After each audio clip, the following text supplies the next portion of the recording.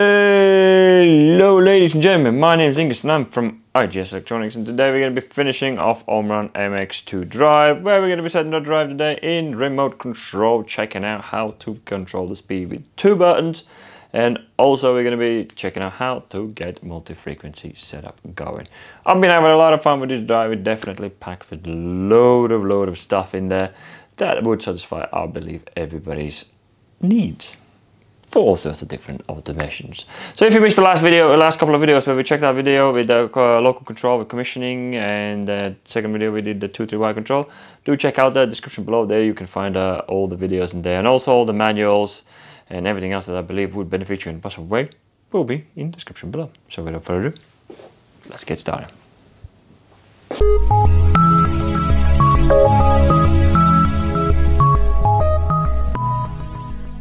Here we are, so our station is wired in, and the station we're going to be using first today is going to look like that. We're going to be a forward run. For reverse run, we're going to have 2 buttons, speed up and speed down. We'll be able to control it that way. So there's a couple of things we need to change, and obviously that is going to be our inputs that we need to change around. And also the frequency source where we need to change as well. And the frequency source we need to change to A01. We need to change that to 02, called operator F001. So basically that will be storing a information in frequency in a F001.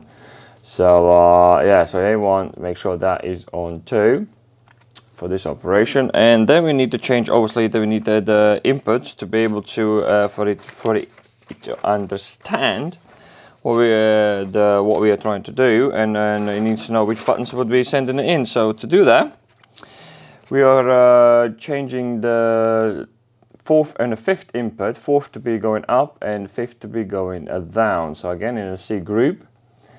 And that was going to be a C4. As you can see, I set that one to 27. Let me just open up the page to show you what that is.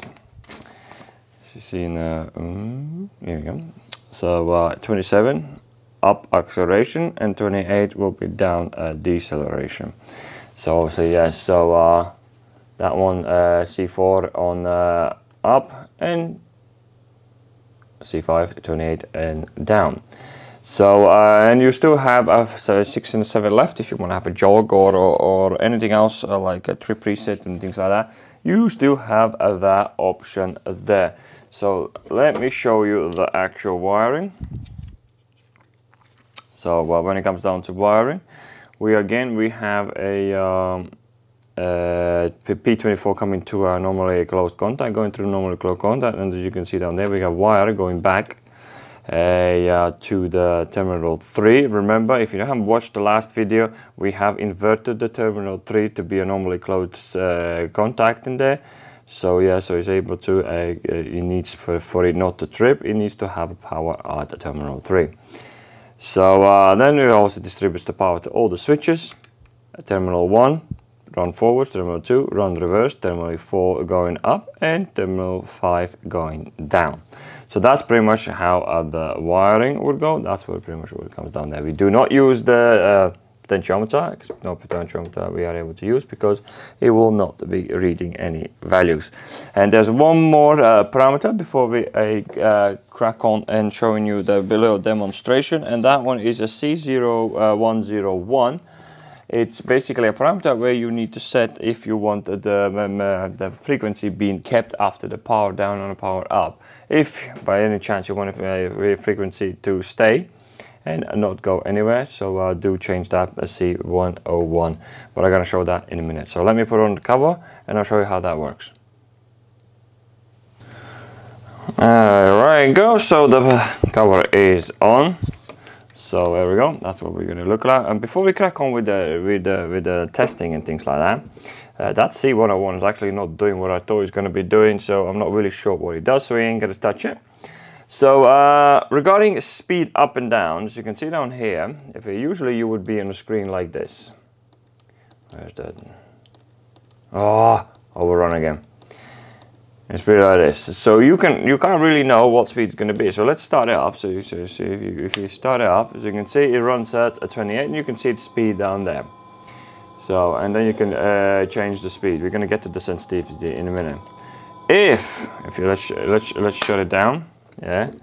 If you want to know what speed it is, you can actually go and do check that out in F001. In F001, you can actually see what speed it's going to be, and plus, you are able to adjust it to whatever you want before you start. You can't see that in a B001 in monitoring, but you can see that in a F001.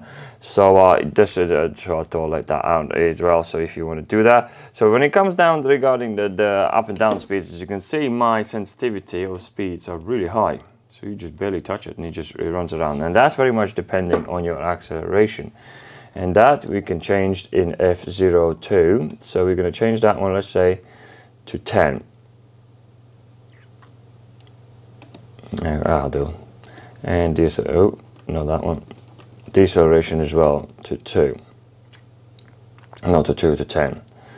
So, and that very much, that's 11. That will very much, let's go back down to 1, will impact the sensitivity of your button. So now look at the buttons. So now you're holding it and it's going a lot slower. See? It's pretty much reflecting the actual acceleration, deceleration times on the buttons. So let's power it on. As you can see, it starts up as well, quite slow.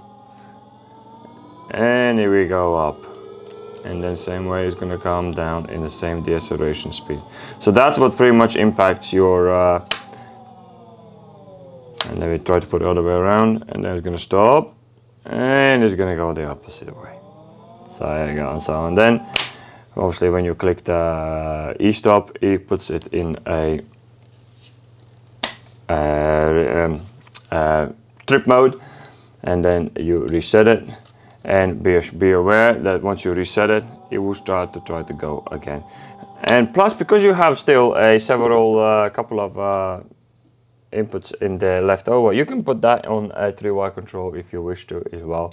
So all these options still are there. You can still play a mix and match and things like that. So haven't done that. I hope that makes sense, and you're well on your way. So next, let's crack on and check out how the multi-frequency setup is done. Here we are. So our multi-frequency station is in. So let's have a look what it looks like. We will have a run signal, speed 1, speed 2, speed 3. Of course, these speeds is going to be, because we are going to talk to that in a minute, we work like a bit selection system. But every speed to work, you will need run signal. So no matter what you do, you always have to put run signal. And run signal is basically, you can have run forwards, you can have reverse. If you can see down here, the terminal 1 and terminal 2 will be both run forward, run reverse. You can swap them around. You can have a two-wire system if you want to go. You want to have a 3-wire control. There's so many options you can go with, because as you can see, Omron, this specific MX drive has given us spoiling us for choice of inputs. So when it comes down to wiring, here we are. So again, we got a P24 coming to our normally closed signal and going through normally closed signal contact. And 2, as you can see, terminal 2 going back to terminal 3, as we have been doing in previous videos. This is our trip wire, and then it sends the power to all the normally open contacts. First one, this one is going to run signal, which is terminal 1. Then we're going to have a terminal, 4, 5 and a 6. Those are the terminals we have used to select our speeds. So when it comes down to speeds, let me run through you through some of the options Omron has done, and boy oh boy, they have given us an option. There is a lot you can do, because again, this drive is packed with everything you possibly ever need. So there's a page, I'm not sure. So Omron gives us 2 options. You can do your option by default. It is on 00. So basically this option is here.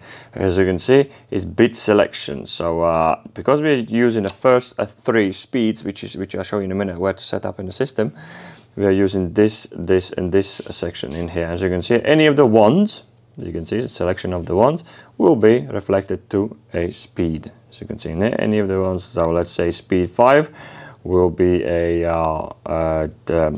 terminal 3 and 1 coming on. So basically in our case it's going to be terminal 4 and a 6, or the switches will be speed 1 and speed 3 will achieve that speed. So, and all the speeds you can see down here, all the frequencies you can edit all in starting from 820 onwards. Or you can have an option 19, which is equals to 1. This is A019 to equals to 1, and you can have this option. I've never seen this one option in the drives. So you can have all 7 inputs to be designated to some form of speed. And those speeds can be selected as well, as you can see, 7 in there. If you want like terminal 1 to be speed 1, terminal 2 to be 2, you can have that option. That is right there. We are going to be going for this one because I'm going to show you how that more or less works with bits. But yeah, the second option, I've never seen it before, so that is pretty cool. So again, you need to select a do your terminals. So make sure your terminals have been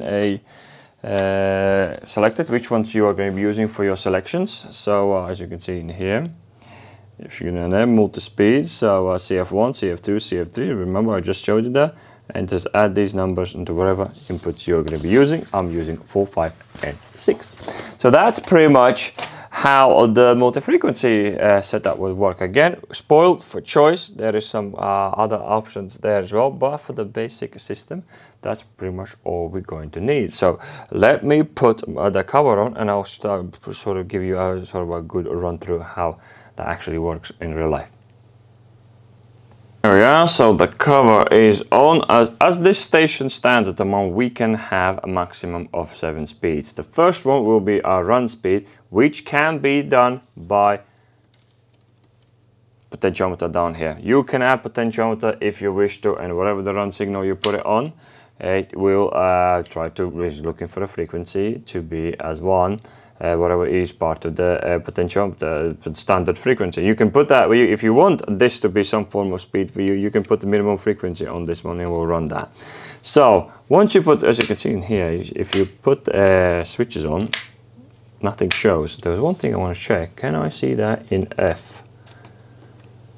And here we go, ladies and gentlemen, you can see that in F001 what speed is going to be. So this is going to be 6.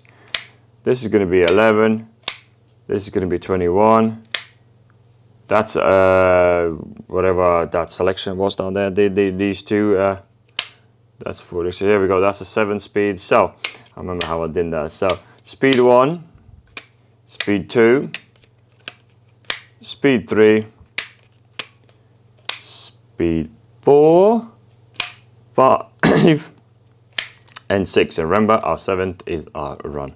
So as soon as we do that, as you can see down there, we have still very slow acceleration system down there. As you can see, I'm hoping that you are getting the gist. It's all about bit selection and combination. It's like a child's game pretty much. There we go. So, and then you go for that one. And here we go, hopefully, and then obviously we can trip the drive out if you wish to.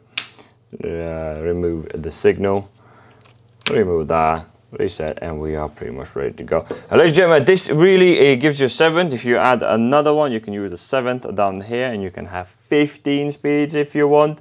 And if you are again that other option, you can have a 7 speeds just from 1 to 7, and you can set up all different wire controls if you wish to. Sport for choice, ladies and gentlemen. MX2 has definitely is packed with a lot of choice and a lot of everything that you can do, possibly come up with some, I don't know, great ideas and things like that. So that, ladies and gentlemen, will cover the MX2. We will definitely in the future look into the JX2, and definitely keen to look into, I believe that one's is lower grade, don't quote me on it. So once I get one, I'll definitely gonna put that under a review on our channel. So on that, ladies and gentlemen, thank you very much for watching. Hopefully it gets you where you want to get and gives you good understanding how this drive more or less works. And so yeah, so if you like it, definitely smash that like and comment below, subscribe. And any questions, do type them up in the description below, and I'll answer them as soon and as accurate as I can. So thank you very much for watching, and I'll see you in the next video.